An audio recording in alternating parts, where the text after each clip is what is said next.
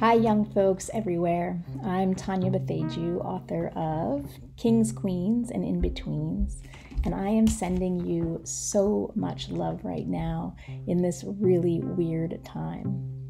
I know that the world might feel really small to you at the moment because we're all confined to specific spaces, and that those spaces might not be safe or supportive for you to be who you really are. When I was a teenager, my world sometimes felt small too. Not because I couldn't go out or because spaces were shut down like they are now, but because I didn't feel like I could be who I really was anywhere. In my home, at my school, out in public, on my basketball team. I remember pretending a lot. Pretending to be happy, pretending that I didn't need comfort, pretending to like boys. I made up so many crushes, y'all. But I was really scared to be my true self. Some of you might be feeling like that right now. Maybe you can't be your authentic self in the space you're limited to at this time. That's really hard, I know. And it might feel like you don't have much control over your world right now.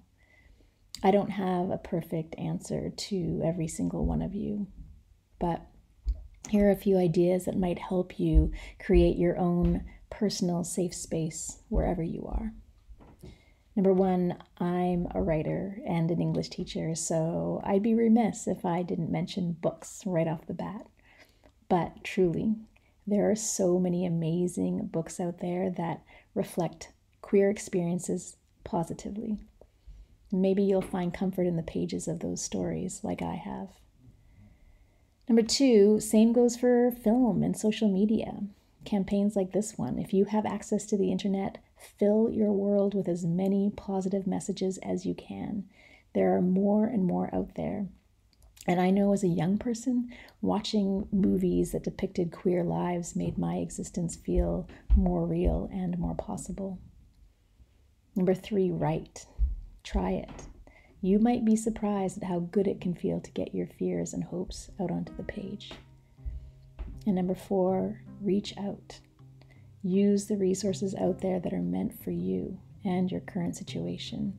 Helplines, LGBTQ+, resource websites.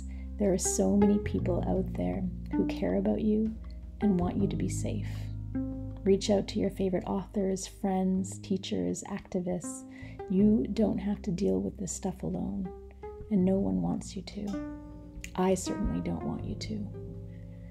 Know that you are beautiful and magical and perfect as you are, because I said so, and I'm always right. Just ask my wife. Stay safe, stay true, my friends. I am thinking about you and sending you love from afar.